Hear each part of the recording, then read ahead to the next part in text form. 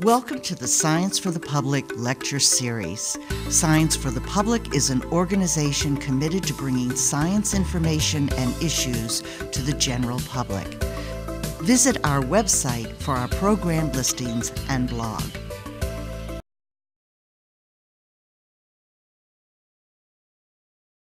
We're Science for the Public, and this is the Public Science Lecture Series. And tonight we are working on an astronomy topic again, which is suitable for here. One of the most interesting puzzles for modern astronomers is the formation and dynamics of galaxies. There's an awful lot that is still unknown, but the technological advances in our time make the prospect of understanding galaxies much more promising. We are very fortunate to have as our guest tonight an astronomer who's working with the most advanced techniques and equipment available today, and it's a very exciting time to be doing this work. She'll explain why the sheer complexity of galaxies demands the most sophisticated means and brains to explain their formation and dynamics. Elena Dapos is presently a Keck Fellow at the Harvard Center for Astrophysics, and in 2012, she'll be joining the faculty of the Astronomy Department at the University of Wisconsin-Madison. Dr. Dapos received her doctorate from the University of Milan in Italy, where her research was concerned with dark matter at the center of galaxies.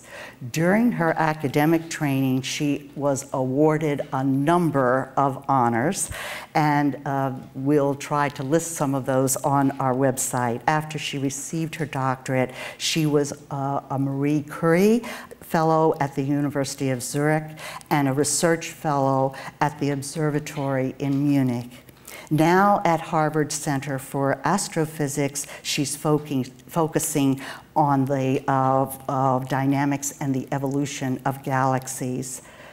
Dr. Dapos has published very widely in academic literature, and she has also made an effort in her young career to communicate the mysteries of galaxies to the general public. This effort to translate scientific information to non-specialists is especially important today, as you all realize, and organizations like Science for the Public really applaud that work. We've inserted links to some of Dr. Dapos' articles for non-specialists on the website, on our website, her page, and we encourage people definitely to take a look. And at this point, we would like to welcome Dr. Dapos, who it's a great pleasure to have her join us tonight. Thank you. So thank you very much for this nice introduction.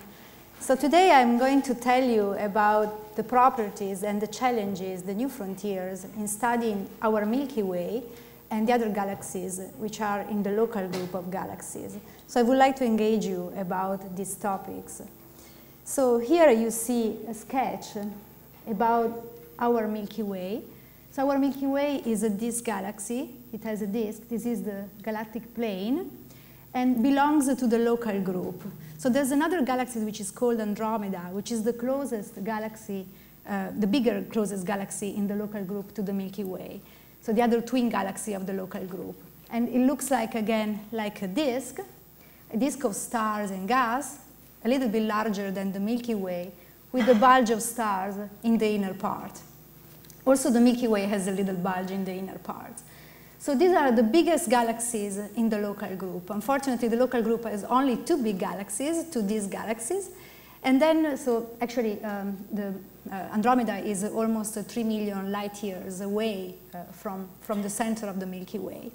But there's a bunch of other galaxies that you can see here that I just used in this sketch, which are dwarf galaxies. So they are little systems which are orbiting like satellites around the Milky Way and around Andromeda in our local group of galaxies. So the most famous one are the Magellanic Clouds, so the large Magellanic Clouds and the small Magellanic Clouds. This pair of dwarfs have been studied since a long time, really have been seen since a long time, even from the ancient people, because they are visible essentially from the southern hemisphere of the Earth, even by eyes. And so they are the most famous pair closer to the Milky Way. But the interesting thing is that they are not the closest dwarfs to the Milky Way. There is another dwarf which has been discovered only in 1994, and it's called Sagittarius. That one is the closest dwarf to the Milky Way.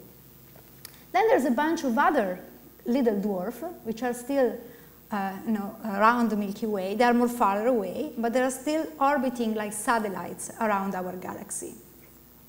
So if you look at also the morphology, I just want to give you an idea how they look like, these dwarfs. So as I said, the Milky Way has an extended disk of stars and gas. It has also a lot of dark matter. I will come back to this topic. And also Andromeda is an extended disk of stars and gas. They are huge galaxies. But the dwarfs have different shapes. So the Magellanic Clouds look to be like disky, but very regular. You see, they don't look like exactly, they're not rescaled versions of Andromeda or our Milky Way. Then the majority of the other dwarfs in the local group have a different shape. They are more spheroidal. They are just a bunch of stars that look clumping together, and they are not very compact. They are very shallow. So why they are so interesting? First of all, what do we call as a dwarf galaxy?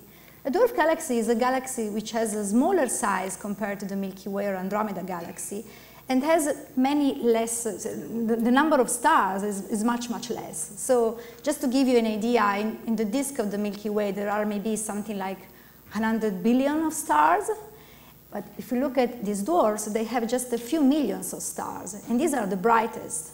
There are even dwarfs which are even fainter and fainter than people are discovering now, and they have just thousands of stars. So it's a really, really different scales we are talking about. So they are less luminous than the Milky Way, less massive, and much smaller in size. Also, which are the properties of these dwarf galaxies? Why they are so interesting? Why I want to engage you about this topic? Well, first of all, these galaxies seem to be very old. So the stars are very old. They have no gas, the majority of them. I'm not talking about the Magellanic Clouds, but I'm talking about the rest of the dwarf spheroids which are around the Milky Way and Andromeda. They have a few stars, very old, and no gas. So they are essentially systems. They are very old. They formed in the early phases of the universe, but they still manage to arrive around the Milky Way today. So the Milky Way, it's probably it's much younger, so it's less old than these systems. And so they are a little bit the elves of the universe, and that's why they are so interesting. Also, as I said, some has more spheroidal shape, some are more disky. The ones who are more disky have a bit more gas, they have more stars, also more star formation actually. And also the other interesting thing is that these systems are extremely interesting because they have a huge amount of dark matter as compared to the amount of stars that they contain. So they have a few stars, but a lot of dark matter, and I will get back to this topic again. Also, very recently has been discovered another class of dwarfs, which have been called ultra-faint dwarf. So these dwarfs, you can see, actually, maybe you cannot see here. So they are very hard to be discovered, and they have been only discovered in the last few years because of the abilities, the capabilities of the new telescopes to go deeper and deeper around the sky. And so it was possible to reveal and to see stars which are overabundant or a little bit like overdensities, more concentrated that are inside these dwarfs. Otherwise, years ago, it was impossible to distinguish the dwarfs, the stars that belong to these dwarfs, from the background. And indeed, it's very hard to find them. So why do cosmologists care about dwarf galaxies? So I'm a cosmologist, so I'm interested in understanding the nature, the evolution of the universe, how the matter and how the galaxies are forming in our universe. So we do care because, as I said, these systems form very early in the phases of the universe. They're very old. So if we can understand how they managed to survive up to now, we have extraordinary information about the early universe. So we can know something about the formation of the first systems. And also because cosmologists are, we believe that the most favored scenario for the formation, for the evolution of the universe, is a scenario in which the distribution of the total mass of the universe is essentially dominated from, not from the visible mass, not from the ordinary mass, not from gas, not from stars, not from the atoms we have been formed from, but it's essentially dominated from dark matter. So we don't know exactly the nature of the dark matter, but this is what most of the universe is done from. And we know that we call it dark matter because it does not emit light, so we cannot really see any emission from this matter in the universe. But we know that we interact in the sense that we know the presence of the dark matter because of the gravity. And so in the last 15 years or 20 years, it was possible, thanks to the abilities and the new computational power, it was possible to follow the evolution of the dark matter, so the distribution of the dark matter and the evolution of the universe in the universe using numerical simulations. So this was very helpful to cosmologists. And indeed, this is an example of a simulation I will show you soon, where you could see that we believe in our most favorite scenario for the formation of the universe, of the matter in the universe, that the dark matter was initially a smooth field, so the distribution of the matter was very smooth. But because there are always areas in the universe where you could start seeing, even in the early phases of the universe, that there are areas where there is a little bit more matter than other parts of the universe. Because there are little concentrations of matter higher compared to other areas, the gravity acts, becomes stronger, and so the gravity pulls the matter farther and farther, so it pulls essentially the matter in a way that they form little clumps. And so because these clumps are heavier than the surrounding material, they attract more dark matter, and so they become larger and larger. And so these little clumps of dark matter merge. Initially they are very small, but then the gravity becomes stronger because they are heavier. They pull together material, and so they become larger and larger. And we believe that this hierarchical formation of the matter, the distribution of the matter in the universe, is the way that even the Milky Way has been formed.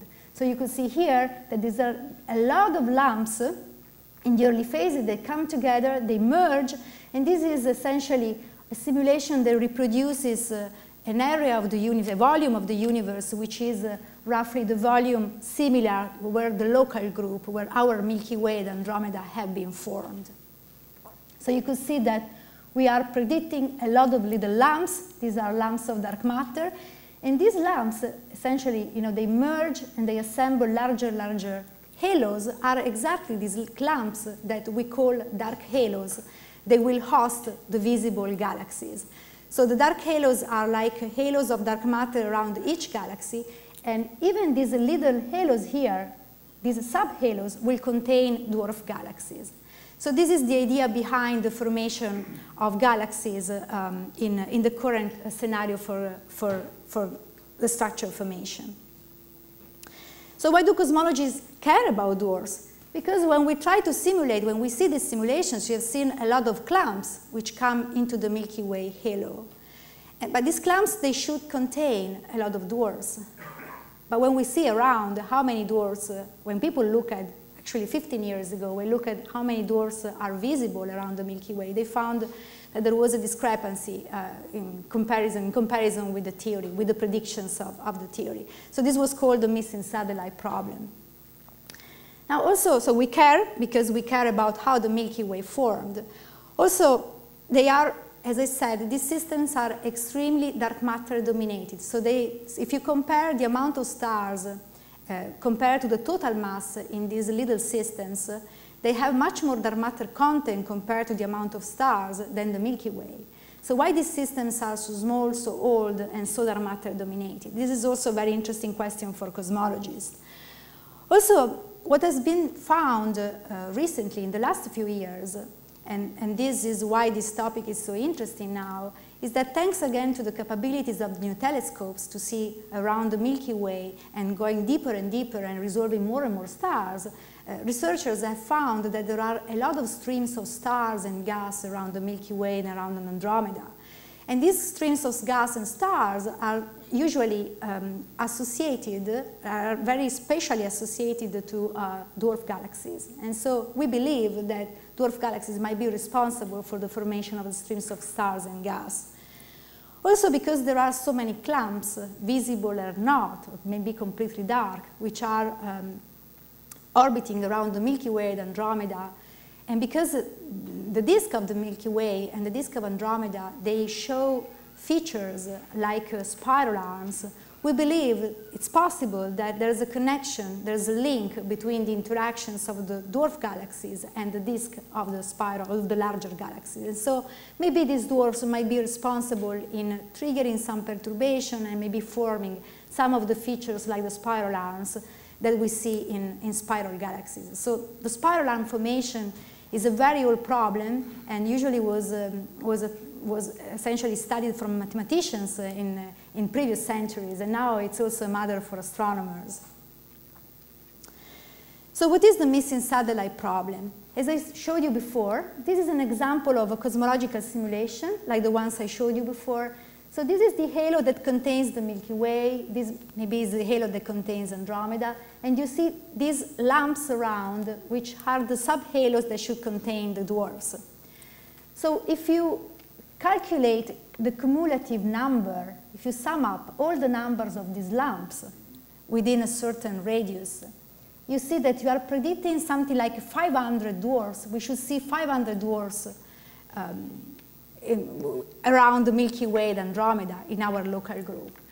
Now, until I would say almost 10 years ago, maximum 15 years ago, the number of visible dwarfs around the Milky Way was only 11. And another 11 were around the Andromeda. So there was a really little amount. So there was a huge discrepancy when people compared for the first time numerical simulations with the amount of dwarfs observed around the Milky Way. But I have to say that this question, this missing satellite problem, triggered, it just engaged a lot of researchers to look for dwarfs around the Milky Way. And with the new telescopes, people found more and more dwarfs, fainter and fainter, ultra-faint dwarfs with just a few thousand of stars.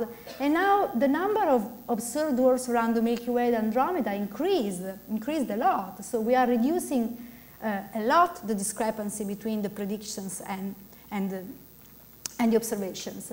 Of course, there's a huge limit in these simulations. These simulations do not contain any, they cannot describe the visible matter, so they cannot describe the gas and the stars because it's a very hard job, but I will show you that we are getting to that point. And so they are limited in the sense that they can only describe by gravity the evolution and the distribution of the dark matter. So those spheroidals are also interesting, as I said, because they are most dark matter-dominated systems. So this is, again, an example. So this is one of the dwarf spheroidal around the Milky Way. So you can see that it's a bunch of stars, very, very, very shallow. And this is another dwarf, so it's very hard to find it because it's difficult to distinguish the stars that belongs to the dwarf from the background. This is why, essentially, this problem, the search for dwarfs around the Milky Way is so difficult. So if we want to, as cosmologists, if we want to understand how this system formed, we need to come up with ideas, with processes that can remove stars and gas from the systems like dwarfs because they need to remain dark matter dominated, because that's what the observations essentially showed us. Indeed, when researchers measure dwarf spheroids, they know that they have a lot of dark matter because they can measure the motions of the stars inside these dwarf spheroids. And the motion is pointing out that there's much more mass. The motion of the stars is like if the stars act, if there's much more mass than what we really observe. And so that's why we believe that there's a lot of dark matter in these systems. So the classic theory to explain why these systems are so dark matter dominated is to go back to point out, or simply to appeal to an epoch in the phases of the universe, in the evolution of the universe, which is called the reionization epoch. It's a period where the gas around the universe was warmed up from the light, from source light, essentially. And so it was warmed up, and if you have the gas in little subhalos, they should contain the dwarfs, and the gas should form the stars when collapses inside these little halos. So this theory says that maybe because it's warmed up, the gas will evaporate from the dwarf and so will not form stars. And that would explain why these systems don't have many stars and they don't have gas. Of course, to prove this theory, it's very hard.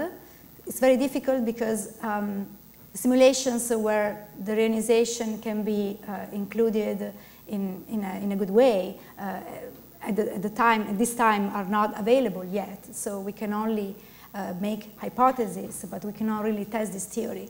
So because of this, we came out with another idea. So a couple of years ago at Harvard, we published this paper where we proposed that maybe dwarf spheroidal galaxies, they become so dark matter dominated because of process that can remove efficiently stars and gas, but not the dark matter from the dwarfs. And I will tell you in which way. So our idea was that initially we know that in the early phases of the universe, the dwarf galaxies should be the dominated population of galaxies because the little things form first in our scenario for the structure formation. So because of the gravity, if you have two dwarfs, and initially we know that the dwarfs probably in the early phases of the universe were more disky, or the galaxies have been more disky initially. They are not spheroids, but they have this component. By gravity, the dwarf can attract one another. And so if they have a similar mass, they can merge. But if they don't have a similar mass, they just interact one another, so they orbit one around the other. So this is the simulations that we have done where we simulate two dwarfs which are approaching one each other. They are just interacting. And so you can see after a little short time, you start forming a long stream of stars. And this is one of the dwarfs. This is the little dwarf, which is the victim. It's losing a lot of stars. And after a few other time, you see that there are some features which are formed like shells of stars around the larger dwarf. So what happens here? Why do we lose stars and we end up with something which is dark matter dominated? So we believe that what happens in these simulations is that there's a sort of gravitational resonance. Now resonance is sometimes a difficult task to be understood. Just to give you an idea what the resonance is, usually we have, I'm sorry if you heard about this, but there was this bridge, it's called the Tacoma Narrow Bridge. And they built it up, I think it was in 1940. You could see that there are vibration in the bridge. Essentially, also at the end of the movie, the bridge collapses. So these vibrations are driven from the wind. So what happens is that the wind perturbs the bridge because it drives it to its natural frequencies. So when the frequencies matches, you have a resonance, you have a sort of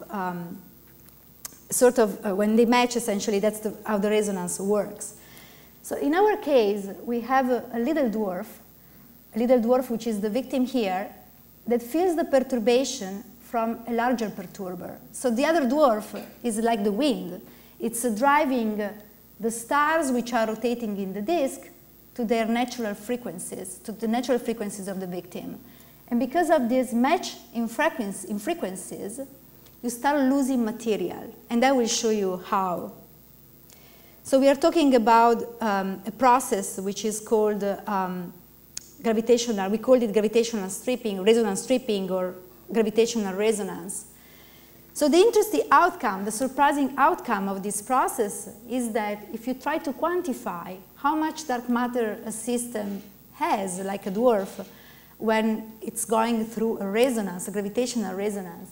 So initially, we have a fixed amount of stars compared to dark matter, but when the dwarf interacts with the other dwarf and it's in resonance with the other dwarf, with the orbital, when its spin frequency, it's in resonance with the orbital frequency, you start losing material, you start losing stars, And so the amount of dark matter compared to the amount of stars, it's increasing. And that's a way we try to explain why these systems are so dark matter dominated. So in the simulations I showed you before, these are the same simulations. In this case, we really we paid attention to have the resonance happening. And this is the little dwarf, the victim, which is losing material at the minimum distance from the larger system, which is the perturber. You see, you form this stream of stars. So the outcome of this process is the formation of tails of stars. We made the same simulation, but in this case, we paid attention not to have a matching frequencies, so not to have a resonance. So we did not align dwarfs in a way that they had a resonance. And indeed, you don't see the very extended tails that you see in this case. So what I want to show you essentially is that this process might be interesting because in certain conditions, when the resonance happens, it's very efficient in removing stars and gas. So how do we form these tails of stars? So how it works? So if you are in the case where the resonance happens, so you should look at now this sequence counterclockwise. So here I sketched the little dwarf. This is the victim. So these are the stars rotating in the disk. And they are feeling the perturbation from a larger dwarf. So in this case, because we set up in a way that the disk is rotating and it's aligned, it's rotating in the same direction as the other dwarf is coming along the orbit, and because we want to have a resonance in this case. So if you focus on a star, the star will feel the perturbation, will feel the gravity from the perturber, and you see that it's rotating. So after a short time, it's just rotating here in the disk. But the perturber also is going on the same direction. So they are going both on the same direction, so the stars are always pulled in the same direction because the perturbers is always aligned with the dwarf.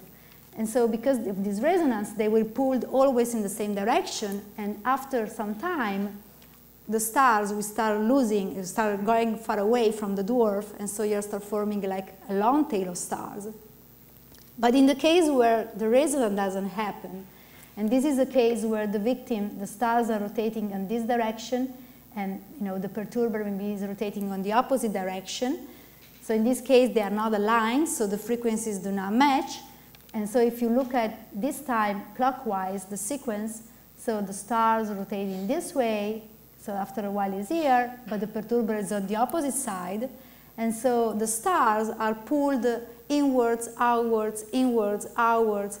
That means that at the end of the sequence, they are not so far away from the dwarf, they're just stuck very close to the dwarf, and so you don't form any tails. So maybe you can believe that this process might not be common because it's about resonances, how often they match these frequencies. Indeed, it is very common. It was already discovered from tumor. Actually, it was pointed out from tumor a long time ago from a scientist that worked for a long time at MIT. And let me show you. This is a simulation of two disc galaxies interacting by gravity. And these are images that you can see on the sky. So this is an image of interacting galaxies in the sky. So these are real observations. These are called the antennae galaxies. They are two galaxies which are merging, in the process of merging here. And you see here, here, even here and here, long tails of stars. And if you see in a simulation of interacting galaxies, that we form also stars, long tails of stars, very similar to what you can observe in the sky. So this process is very common. You see here, this is very similar to the antennae galaxy. You see here when they are almost merging, and you see these long tails of stars, which are due to this gravitational resonance, this resonance stripping. Also, it's interesting, if you look at the sky, there are other galaxies like the famous Tadpole galaxy. So this galaxy has a long tail of stars, and it's interesting because it has in reality, it's an interaction of two galaxies. You see the bigger galaxy here, the little galaxy is here, So it's almost inside the other galaxy. And the tail belongs to the little victim. So it does not belong to the larger galaxy. And this is a simulation we have performed where the resonance is happening. And you can see that we can also get similar features. Also, this is a simulation we have done, and these are observations.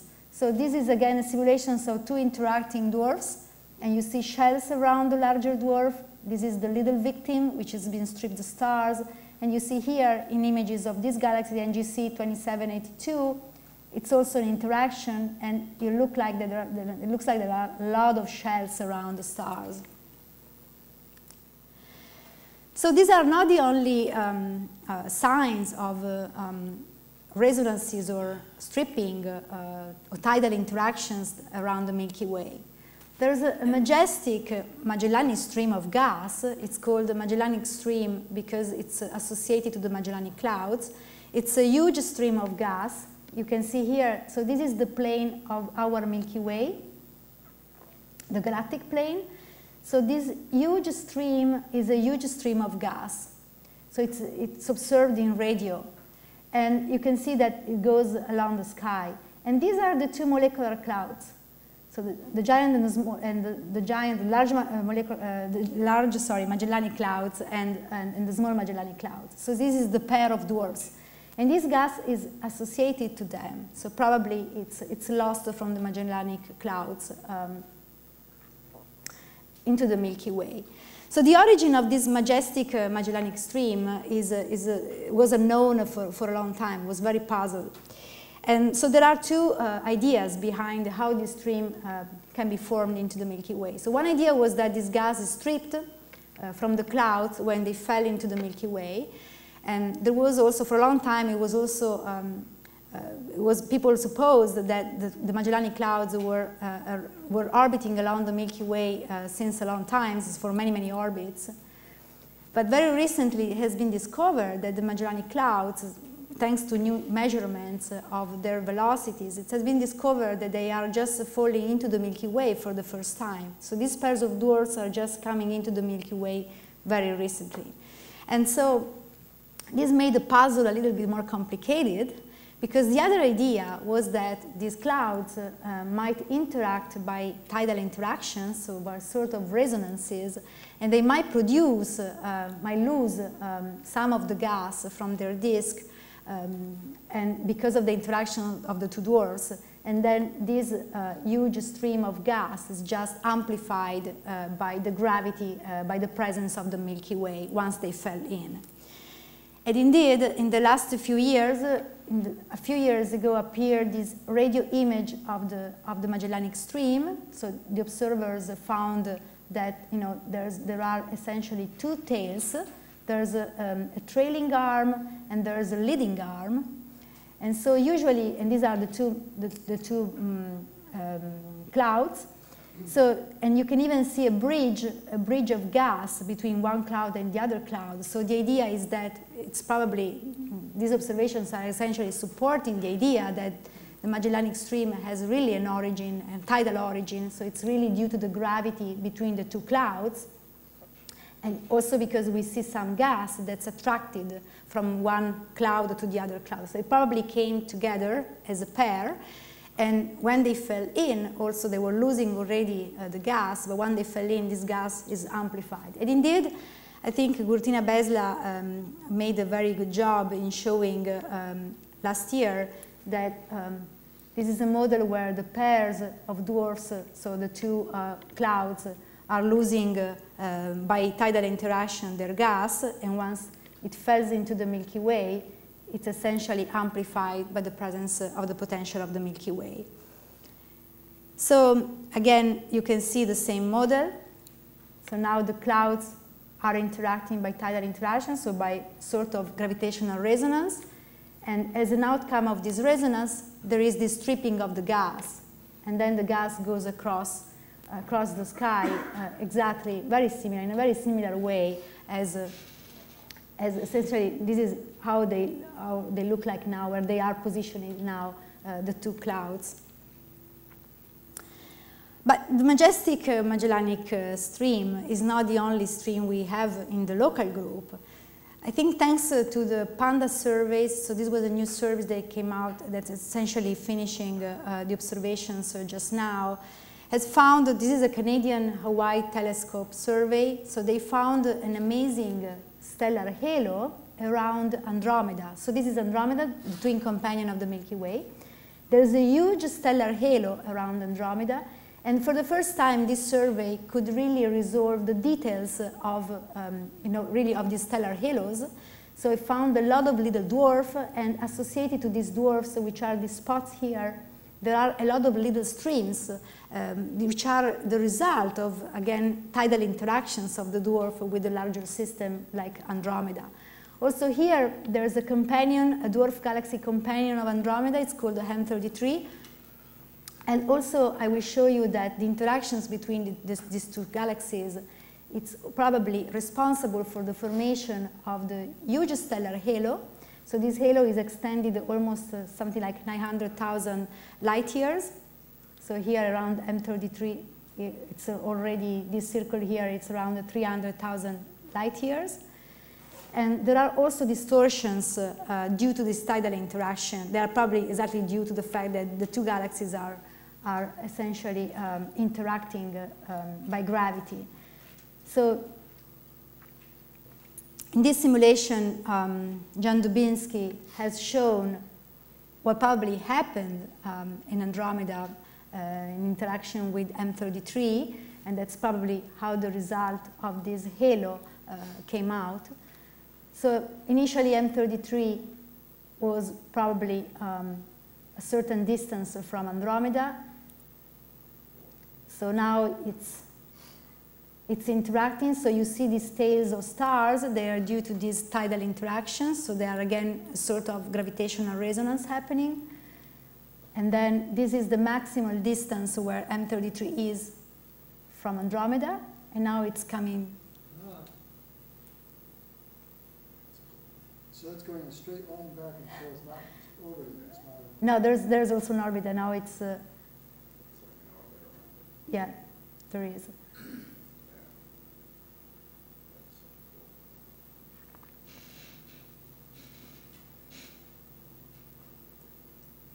So the interesting thing is that it's losing a lot of material, M33, and you see that the stars are forming streams, and then they are pulled back towards Andromeda because they are attracted by gravity.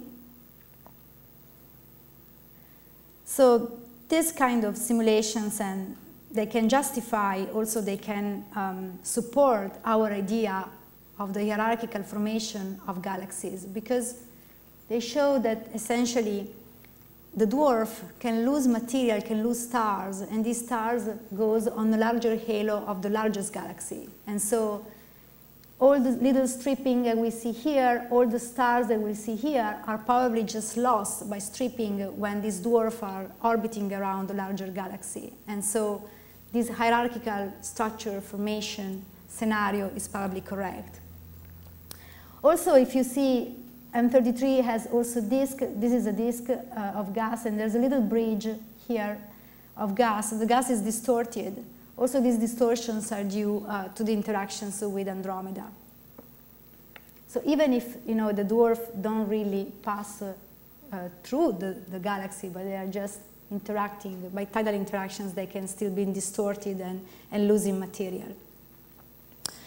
Also, another interesting topic for cosmologists, and why do we care about dwarfs, is that, as I said, we are predicting a huge number of clumps which should orbit around the Milky Way. We don't see all of them, but they might be also interesting because some of these clumps might pass through the disk. They just beat the disk, and they can excite the disk in a way that the disk reacts, forming maybe the spiral arms that we see around the Milky Way. Well, we don't really see it around the Milky Way, but we see around other spiral galaxies, and we believe that also Milky Way has some spiral. These are the simulations we have performed at Harvard about the formation of spiral arms. So here what we did is to consider a galaxy. So we set up a galaxy with a huge number of stars. It's not really matching the Milky Way, but it's still 100 millions of stars. And then we bombard the disk with these dark clumps as they are predicted from cosmology, as they are predicted from our theory of structure formation. And we see what happens if we can really excite the disk and form in this. Excuse me?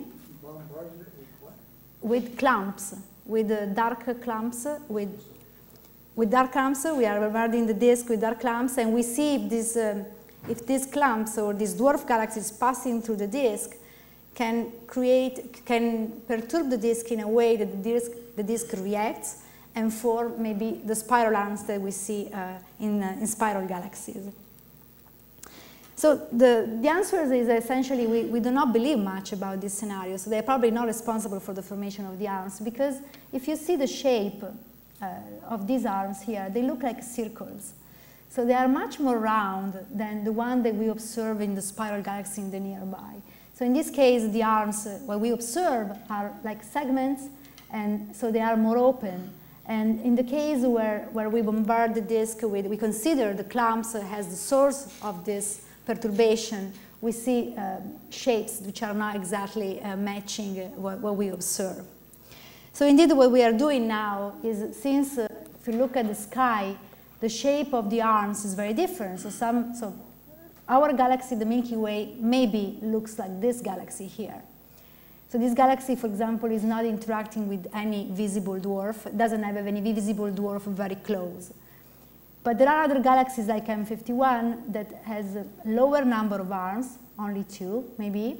And in this galaxy, there is a satellite galaxy which is interacting with this galaxy here. So maybe in this case, it's possible that the tidal interaction are the source of perturbation that excite the formation of these spiral arms. But maybe for this kind of galaxy, it's more hard to say. So what we are doing to try to simulate these kind of galaxies where there's no obvious interaction with the visible dwarf is to consider clumps of gas which are co-rotating within the disk, and we are finding that this kind of idea is supporting, actually is reproducing some of the observations. So this is one of the outcome of our simulation. So this is the disk of a galaxy simulated, inclined. Here it's face on. So you see that we start forming arms very quickly. And they look like that they are also long-lived.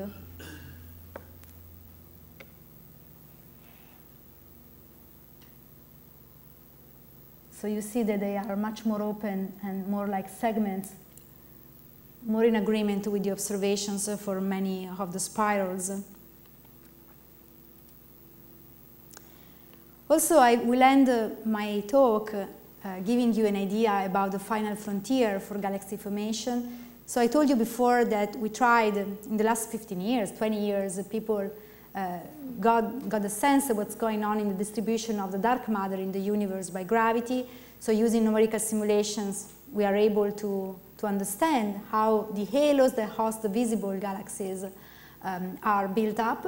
So even the halos of the Milky Way, the halos of Andromeda, our local group or groups of galaxies. But we were not able to introduce in a correct way the hydrodynamics, so descriptions of the physics like how gas and stars evolve in the universe in a self-consistent way, in a cosmological context. But finally, I think this is a new time. It's a good time for doing theoretical astrophysics, because it's also cosmology, because there are now new codes which have been developed recently that are able to describe more correctly the physics of the gas and the stars inside the galaxies, and to follow maybe in a proper way, in a self-consistent way, the formation of galaxies like our Milky Way. So this is an example of one of these new simulations that are coming up. So it's a cosmological simulation, so it's not dark matter only. There's also gas and stars inside. And so you can see this is a portion, a volume of the universe simulated. And we can start seeing with a very unprecedented detail what's coming out and how the galaxies are formed. So here we are zooming on galaxies. So this galaxy might look like the Milky Way. So you can see this is an extended disk of gas. Around there's all dark matter and gas along filaments. So you can see that looks like a disk. There are even spiral arms now appearing here. So the other clumps that you see around are very far away, but these are other galaxies that are forming in this volume of the universe. And also you could see here tails. So here you see interacting galaxies. So these are two disk galaxies that are interacting, and these are tails of gas and stars that will come out as an outcome of these tidal interactions. So we are finally achieving the point and the time where we can study properly galaxy formation, and eventually we can compare to the observations.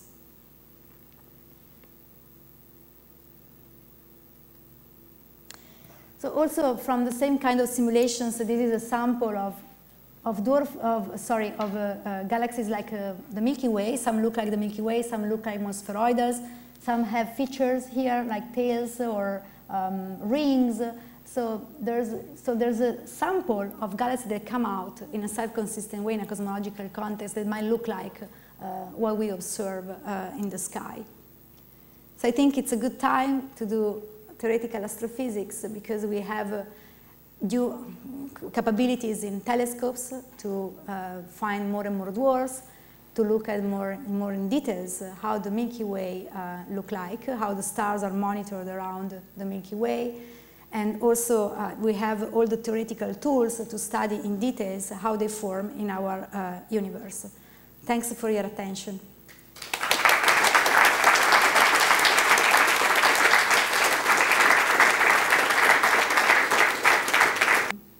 Do you have to write the simulation software yourself, or are there packages into which you can put your data? And when yes. you show the rotation. So you first asked about the code, which code we use. So we don't, usually we don't develop codes because these are very difficult simulations. So there are codes that have been developed along the years, and in particular at the Max Planck, this code is a new code that will not be available to community, but is available to our group. And so these new simulations have been done thanks to the capability of this code to describe better the physics. So we use a very complex code to describe hydrodynamics and the dark matter distribution. And the second question was so if we pick up a particular time when we look at, so we usually, in these cosmological simulations, we usually follow the dark matter distribution and eventually now the gas and the stars for 13 billion years. And so up to the time that we observe today, and we want to compare what comes out from the simulations what we observe in the sky today.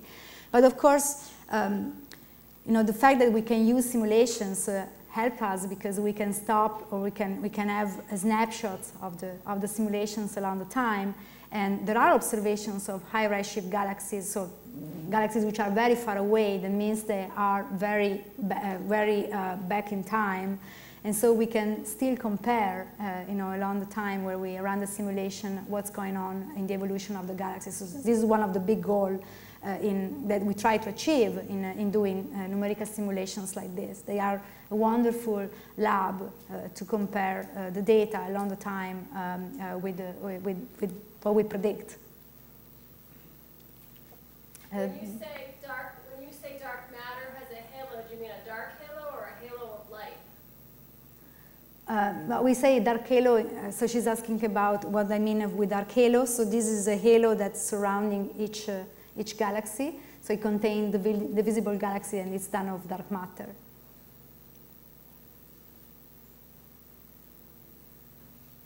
Maybe.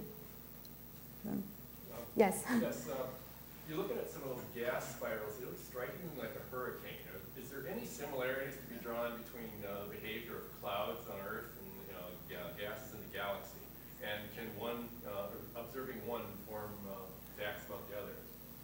Well, the features maybe we were talking about, it's that are these arms that are very, very strong. They are like arms that are formed inside the galaxies.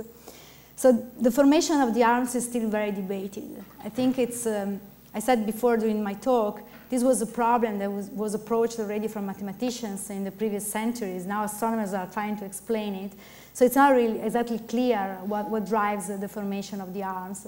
But it's, so the idea is that probably the most common idea is coming out now is that it's a sort of reaction of the disk to some perturbation. So it's something like a perturbation that's driving a reaction of the disk, a dynamical reaction. And so because of this reaction to the perturbation, the disk starts forming wakelets, which becomes like the arms that we see around. So it's not vortices. So it's not in that case, it's not a similar thing like vortices. But it's really driven from the gravity inside the disk. Maybe? Yes, we talk about looking back in time millions and millions of light years away and seeing the earlier formations of the universe. And other matter that we're looking back at. Yes, maybe it's a sketch here.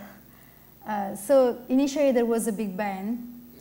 Then very quickly, the material, so the universe evolves in a few minutes, essentially.